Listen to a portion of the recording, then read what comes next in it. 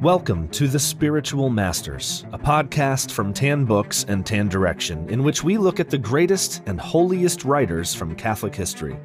Join us as we explore the life and times in which they lived, an overview and study of their greatest works, and how we as Catholics can look to these masters as models for our own holiness on our journey to heaven. Well, welcome back, Father Robert Nixon. Thank you for being here. We're talking today about Bonaventure, the great seraphic doctor. And last episode, we went through his biography, and today we are jumping into an amazing work that you have translated, and it's a real gift to the church because the 7 last words of Christ is a work by Bonaventure that has been lost to the ages. It has. So we're going to go through each of the words and go through it so that our listeners get a good idea of what this work's all about. But let's begin, as we always do, with a quick prayer invoking the intercession of Saint Bonaventure. O Lord, you sent your only begotten Son into this world to suffer and die for our sins and to teach us the way to heaven. He offered us his final and definitive lesson on the cross on which he made that great sacrifice. We ask, through the intercession of Saint Bonaventure, that we may listen with reverence and contemplate with true ardor these 7 last words of your Son. We ask this through the same Christ our Lord. Amen. Amen. Thank you, Father. Now, 7 last words. There have been many works throughout history. Everybody from Fulton Sheen to others have written on the 7 last words of Christ. But it's my understanding that you might have uncovered the very first composition of the 7 last words of Christ. Yeah, and it's actually very interesting because if you read any one of the Gospels, you'll find that it is, and I should say, when we say words, it's not individual words, but it's sentences, right. Utterances. That if you read any given gospel, you won't find that there are 7. There will be different numbers. Right. But if you read all of the gospels together, you will find 7. And in church, in our Catholic tradition, going back to the Jewish tradition, the number 7 is particularly important. It's a number which represents perfection, completion, consummation. So we find, for example, the 7 sorrows of Mary, the 7 gifts of the Holy Spirit, the 7... Well, I can't think of another one. There's more. There are definitely 7 sacraments. 7 sacraments, of course. So the 7... In fact, 7. Augustine says that there's 7 beatitudes, and the 8th one is the summation of the other 7. Yeah. Some people say 8 beatitudes. He said there's 7 plus a combination of all. So 7's a sacred number. It is very much so. And so now this concept of the 7 last words of Christ came to public attention or came to be popularly known because of a certain poem which Saint Bonaventure wrote, basically called The 7 Last Words of Christ, the 7 words of Christ upon the cross. Now, I did a little investigation as to where Bonaventure had got this concept of 7 words from, and there was a much earlier writer, a 10th century Benedictine abbot, Arnold of Bonneval, who wrote a tract on the 7 last words of Christ. And this seems to have been the first origin of thinking of these as 7 words. There's also a certain prayer attributed to the Venerable Bede called On the 7 Last Words of Christ, but we're not quite sure if Bede really wrote that or if it was a later author. But certainly Bonaventure's writing reflects the fact that he had read this work by Arnold of Bonneval, and he used that as his starting point for his own work. So in this volume, you have done what with these 2 works? So what I have done is I have combined Bonaventure's writings, both in his poem as well as in his other scriptural commentaries and some of his other writings, like the Mystical Vine, with the commentary by Arnold of Bonneval. So this work is kind of bringing together of these different reflections upon the 7 last words. So the principal author is Bonaventure, but the works of Arnold, which formed his kind of conceptual framework, are in there as well. Yeah, it flows beautifully, and it all comes together. Today, we're going to kind of focus on Bonaventure's portion of this because he's our spiritual master for today. Indeed. But let's get into the first word. Now, the first word or first sentence is, "Father, forgive them, for they know not what they do." Now, when we talk about this, I'm going to read the very first kind of few sentences from Bonaventure on this because I want to talk about the mystical vine, that he likens this as he goes through to the mystical vine. He says, quote, "There are 7 words or pronouncements which Christ uttered whilst elevated upon the cross, which may be likened to 7 rich and verdant leaves springing forth upon a mystical vine." And you inserted the cross itself being the spiritual vine. Again, the wood of the cross may be likened to the frame of a lyre, and these 7 words imagined to be the 7 strings extended upon it. It's a beautiful image. So talk to us about, Bonaventure chooses this mystical vine springing forth from the cross. If I understand that right, tell us about that imagery that he adopts throughout this entire work. Yes. So this is something which he refers to, the idea of the cross as this mystical vine, and that from it are springing forth these 7 flowers or 7 fruits. And I think this is particularly rich because the cross is, on the one hand, it's both a tree of death, but for Bonaventure, it became this wonderful tree of glorious new life. Yeah. And these 7 pronouncements, which take place from the cross, which pour forth from the cross, embody the whole of the gospel. And that was the idea that in his last, the 7 last words on the cross were like the final testimony of Jesus to the world. I forgot to ask that earlier in kind of the introductory remarks. That's the coolest thing about this is the 7 last words of Christ are seen as a summation of all the gospel. They are. And that's an amazing thing. You encapsulate all the things that Christ talked about for 3 years on the cross. Very much. And I mean, the Father, forgive them, for they know not what they do. It exemplifies to us both this quality of mercy and forgiveness, which was so important in Christ's teaching. If someone hits you on one cheek, turn the other. How many times must I forgive the person who offends me? Not 7, but 7 times 7. Mm-hmm. So this is a repeated theme. So it reminds us of that. It also reminds us, blessed are the merciful. Indeed. As well as asking us to be merciful ourselves, it reminds us of the mercy of God, that God is prepared to forgive each one of us, because in a certain sense, each one of us don't know fully what we're doing. Mm-hmm. There's a beautiful passage here. He says, "O reader," and I love it when these saints talk to us, "O reader, treasure this precious leaf zealously within the depths of your heart. Then, whenever you're afflicted by any enemy, you'll be able to summon to your mind the memory of the abundant sweetness of the supremely merciful Jesus. You'll be able to use this saying as a powerful shield against any insults which may be directed against you and any aspersions cast upon you. The divine spouse prayed for those who killed him. Will you not pray for those who insult and criticize you?" So that's Bonaventure, our spiritual master, telling us, hey, look, you should be able to forgive people who, do these little insults against you when Christ could forgive the very people who were crucifying him. Yes, that's very true, and you think about the horrendous pain which Christ suffered and the horrendous injustice of it all. And we so often get offended at the slightest things. And I'm not ready to forgive others. Yeah, absolutely. So the second word, I'm flipping to it, is page 33.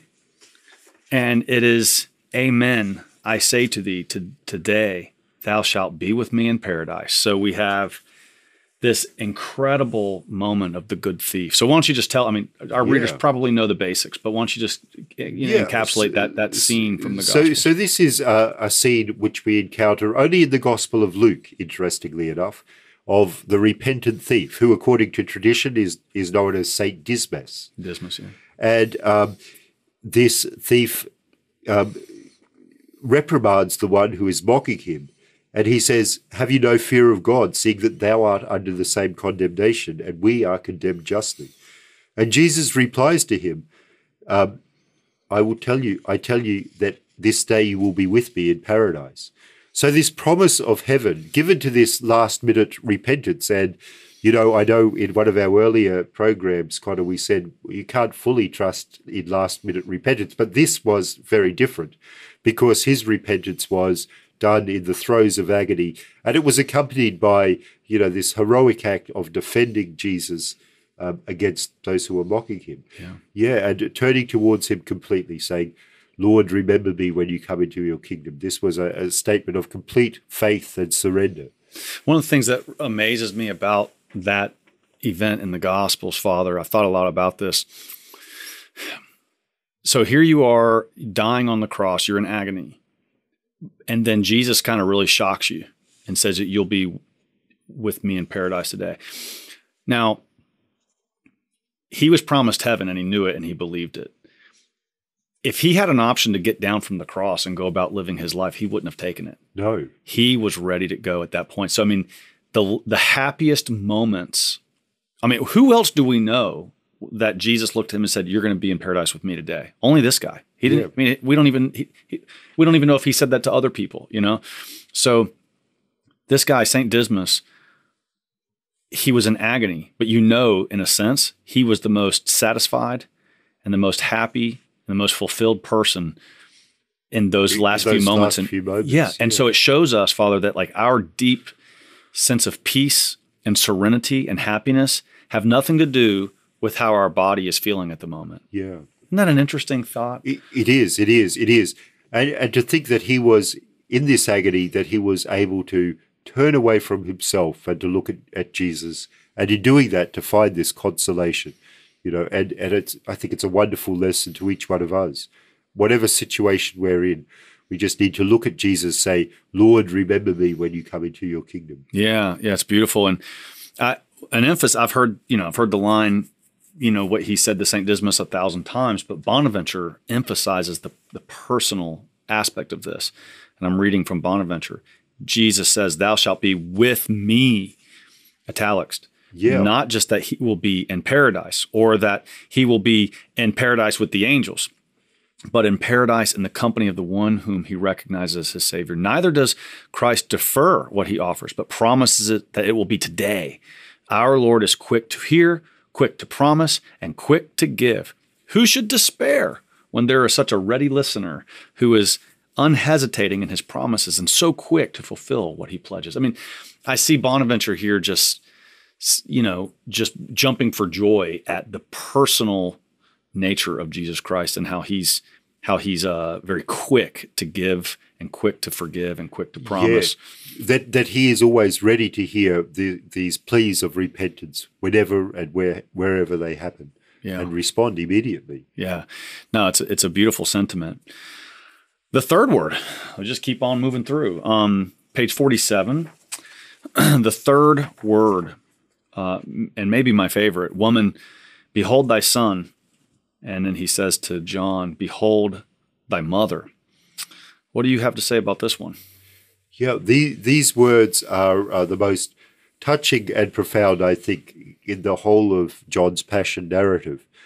We see that Jesus, even though he was in agony himself, in physical agony, looked down with infinite love upon his blessed mother and upon the beloved disciple John. And this beloved disciple John actually represents not only the apostle himself, but every faithful Christian disciple. So we see in this, Jesus is making his mother into our mother.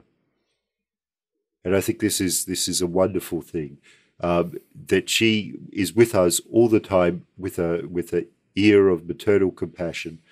And Jesus is looking down upon us and telling us to venerate her as our very own mother. So this is a very beautiful and touching thing. I see the man of Bonaventure, our spiritual master, kind of coming through the page here.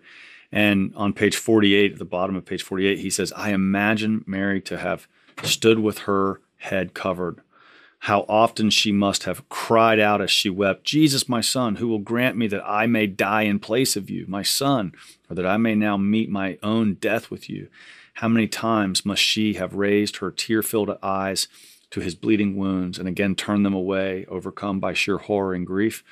I marvel that she herself did not succumb to death. So great were the waves of anguish which engulfed her. I mean, this is Bonaventure, really using his imagination, not just as like some kind of boring theologian, but almost like a poet and artist, somebody with a great imagination, placing himself in the place of Mary and saying, what was she going through? And he seems to really tap into what Mary must have been feeling at the foot of the cross. Yes, Bonaventure had this immense love for the Blessed Virgin, and this comes through so powerfully here. And he's able, I think, to share in this great compassion with her. And this is one of the principal characteristics of the early Franciscan spirituality, the strong identification with the crucified Christ and with the suffering mother.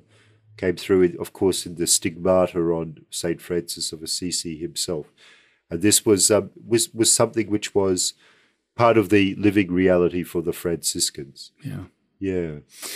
On page 59, and by the way, for our listeners, just so you know, we're looking at manuscripts. This book hasn't come out yet, so it's our page 59. It's not going to be their page 59 most likely. Indeed. After a book is typeset, the pagination's different. But just so we're on the same page, 59, we go on to the fourth word of Christ. Ah, yes. My God, why hast thou forsaken me? And every year in the Passion at the liturgy, we hear the priest say, how do you say it? Eli, Eli, lama sabachthani, something like that, And so we always hear them role play that in the liturgy, and it's beautiful. But this is perhaps the most confusing. It is the words on the cross. And it's something which, as a priest, I'm very frequently asked about. People say, why did he say that? Was he really abandoned? Surely he knew that he wasn't abandoned. And he talks about this. And he explains, Bonaventure offers this wonderful explanation. So he shows himself united with the suffering church in doing this, because the church is the body of Christ. And Christ himself, as the head, of course, was God himself, so couldn't be abandoned by God. But at the same time, he is in full union with all the suffering of the members of the church, of every individual Catholic, every individual Christian. And so often people feel themselves abandoned by God. And so this question is uttered as the voice of the suffering multitude. So it's an outpouring not only for his own agony, but for the agony of all broken hearts, all crushed spirits throughout the world. It's really almost a divine sense of empathy. It is, yeah. Yeah, it's really beautiful. And of course, there's this paradox that Jesus himself is God, so how could he be abandoned by God? But there is also this interpretation that he is abandoning the my part of it. So he is abandoning the self, the human self, to immerse himself, to be united mystically with the entire suffering of the world and with the divine infinity of God, who is beyond any self. Well, I didn't bring this up before in the part on Mary, the previous word, but I read somewhere else, and I don't know if this is true, but I found it to be a beautiful insight.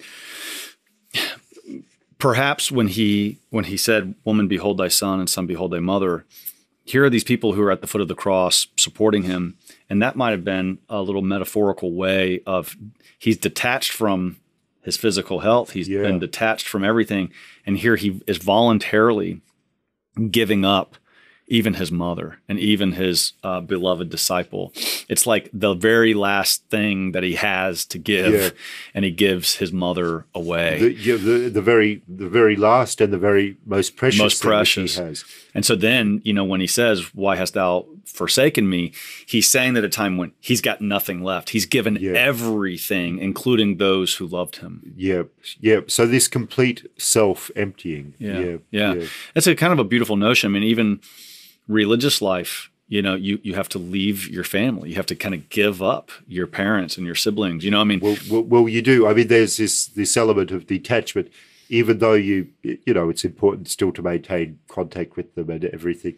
But there is also at a deeper level this necessity of detachment, of self-emptying, not only for religious life though, I think, but for all Christians, in family life as well. There's this sacrifice of self, this surrender to the will of God. Yeah. The next word, the fifth word, page 70, I thirst. And yeah, he must have been thirsty at this point. He definitely wanted some water, but it goes beyond that. Yes. So what do you think he meant? What does Bonaventure say he really meant when he says, I thirst? So this is, a very dramatic point when he talks about it.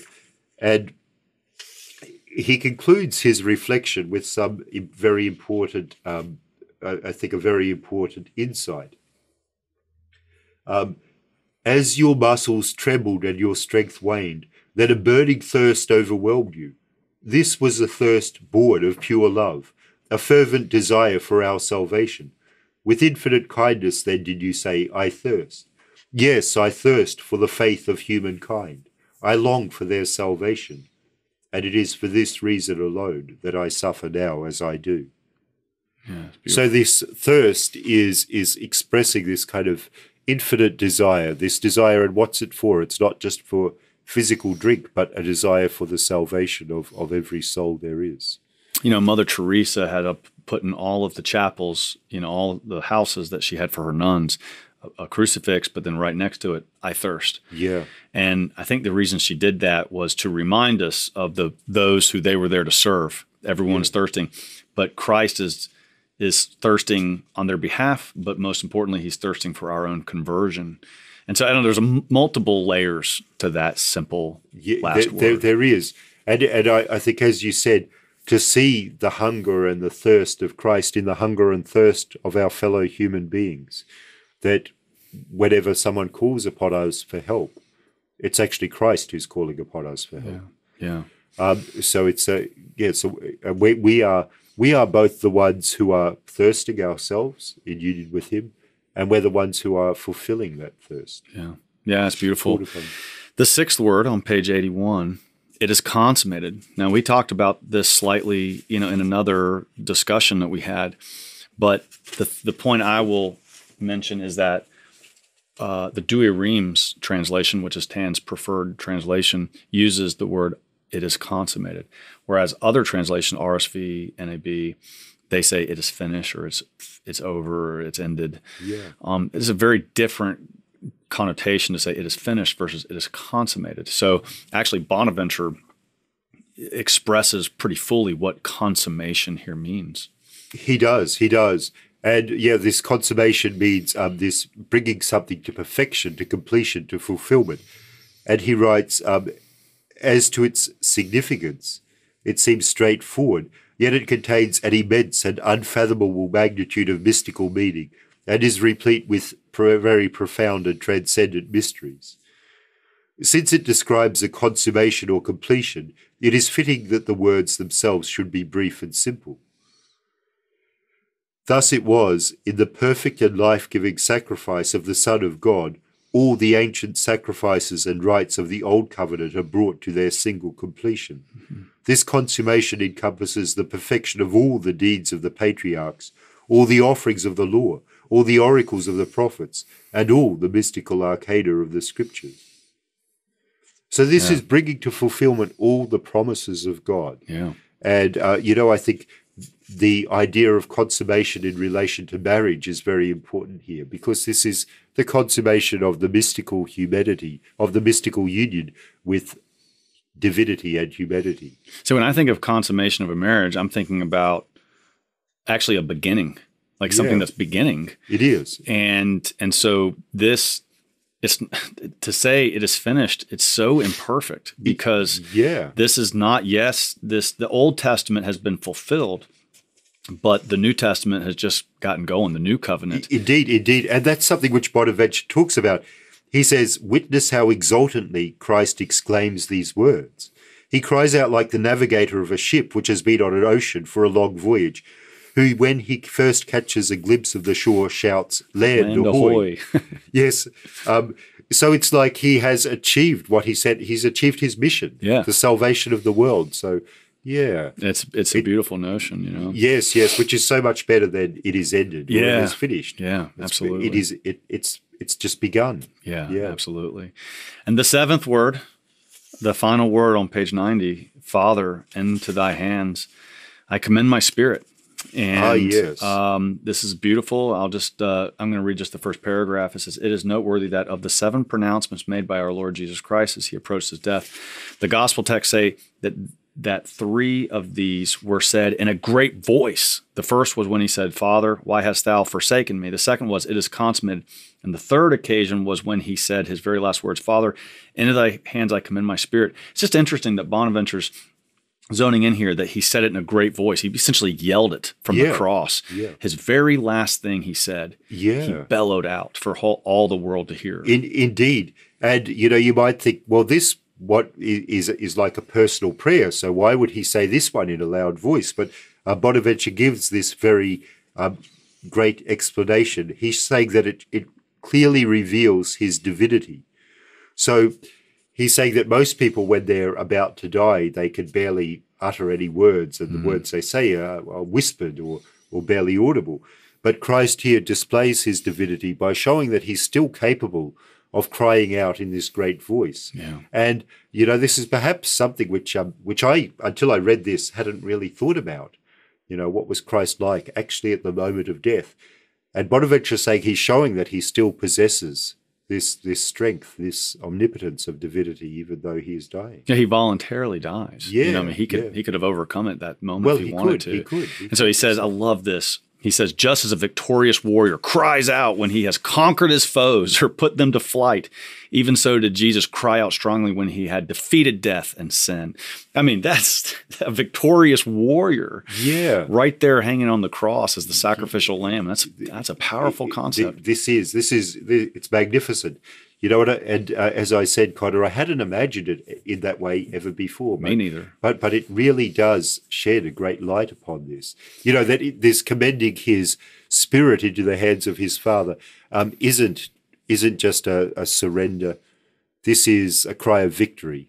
He's finished his mission, as he said in the Consummatum Est, and now he's just making his journey homeward. Yeah. So, it's beautiful. Powerful. What an amazing book. Thank you for translating this. I mean, this was a great find.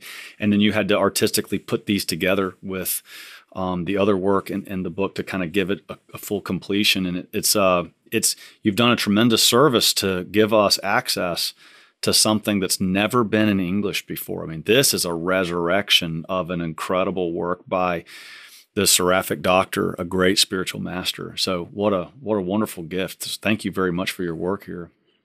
Thanks so much, Conor. And it's, a great pleasure for me, a great thrill that Tan is working to bring these treasures, to resurrect these great treasures for the reading public today. Well, in our next episode, we're going to kind of wrap up Bonaventure and talk about what he has to offer us in our own spiritual journey each day we live on this earth, and how to seek his intercession and become more like him. So until then, thank you, and God bless, Father, for being here. Thank you, Conor. God bless. This has been an episode of The Spiritual Masters, a podcast brought to you by TAN. To follow the show, learn about more inspiring holy men and women, and to support the Spiritual Masters and other great free content from TAN, visit spiritualmasterspodcast.com to subscribe and use coupon code MASTERS25 to get 25% off your next order, including works by Saint Bonaventure and countless more spiritual masters to strengthen your faith and interior life. And thanks for listening.